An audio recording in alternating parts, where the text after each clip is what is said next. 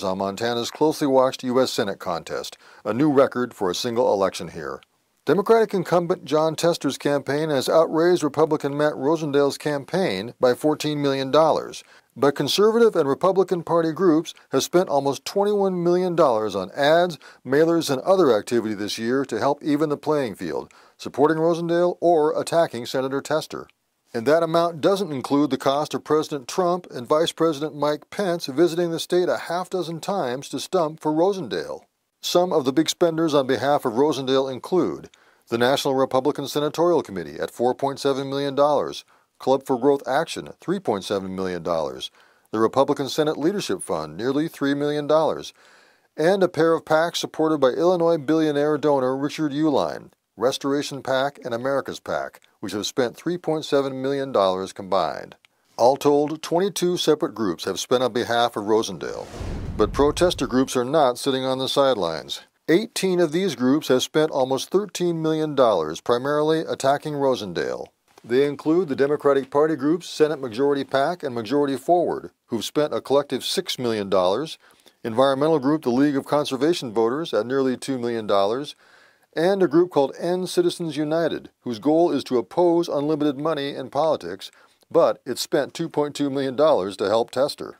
Montana State University political scientist David Parker says while these groups are spending big, the monetary advantage probably still goes to Tester with his substantial campaign fund. That's because candidates' campaigns pay lower rates for broadcast ads, so their money goes further.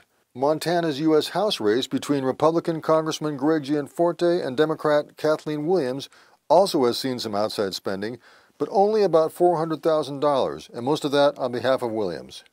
And with just 6 days until the election, what money's left to be spent will be chasing those few undecided voters who may decide both these races. Reporting from Helena, Mike Dennison, MTN News. Of course, the president is coming to Bozeman on Saturday, and Bozeman Yellowstone International Airport is beefing up security in preparation for the president's visit. The president is expected to arrive at the airport in the late morning. The rally is expected to start at 12:30. For passengers flying in and out of Bozeman Yellowstone International Airport, you can expect about a 15-minute delay if you're arriving or departing during that time.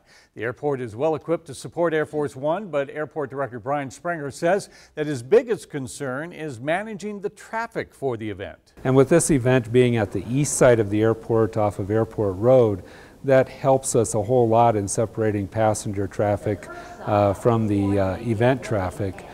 So, you know, it's one of those things, though, that we recommend people planning extra time to get to the airport. And Springer says the airport parking lot will not be used for people going to President Trump's rally. A section of road is replacing a section of road, not something that the State Department of Transportation does in October very often, but a section of US 89 just north of Gardner is not your ordinary road project. As MTN's Chet Lehman shows us, MDT replaced an entire section of highway in just 3 hours and will have to do it again in 6 months. Crews gathering behind me, getting ready to make a little bit of a change to US 89 at the mouth of the Yankee Jim Canyon. See, the work they're doing here by the Montana Department of Transportation isn't about cars. This is about wildlife. This cattle guard is actually a bison guard. Yellowstone National Park bison roam north each year during the winter looking for food in the Gardner Valley, and many of them will wander this far north. The cattle guard will keep them from getting into the road in the Yankee Jim Canyon and becoming a traffic hazard for cars passing back and forth throughout here throughout the winter. Very few other places will you find sections of road stacked next to the road, but that's what happens here twice a year as the Montana Department of Transportation changes from road to cattle guard. Then in the spring, cattle guard back to paved road. In the Yankee Jim Canyon, Chet Lehman, MTN News. By the way, Chet tells us this entire project took about 3 hours, to complete. Up next on KBZK, how to cash in on those Halloween goodies and make a difference at the same time. And coming up in sports, we're going to introduce you to this week's Athlete of the Week.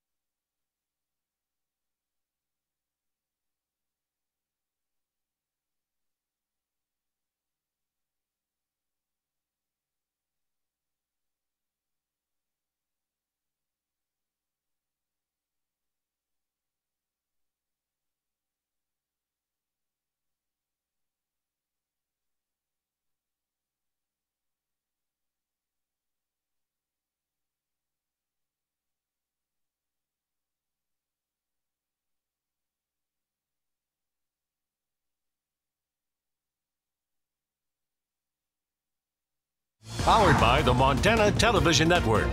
The 5:30 news continues on KBZK, Montana's news leader.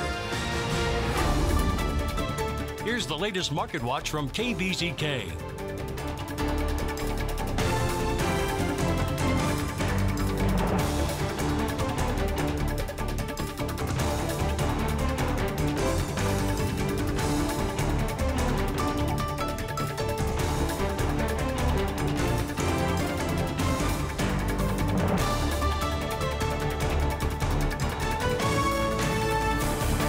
On Halloween, for the past 8 years, orthodontist Dr. Jeremy Sayer and his staff have paired up with Adopt-A-Socks to collect candy for Montana soldiers, and this year is no different. After Halloween, we have about, I think it's 5 or 6 days where our office is open. People can bring their candy in. We'll give each kid $2 per pound of candy, and then we also donate $2 to the school that they attend. So during business hours, they're welcome to come. We'd like for them to get involved. And it's a great program. It's been a great program for us because we value our community, we value patients, we value kids, we value schools, and we value our troops. And Cash for Candy has allowed us to be involved in all 4 of those areas. We would love the whole community to show up and participate.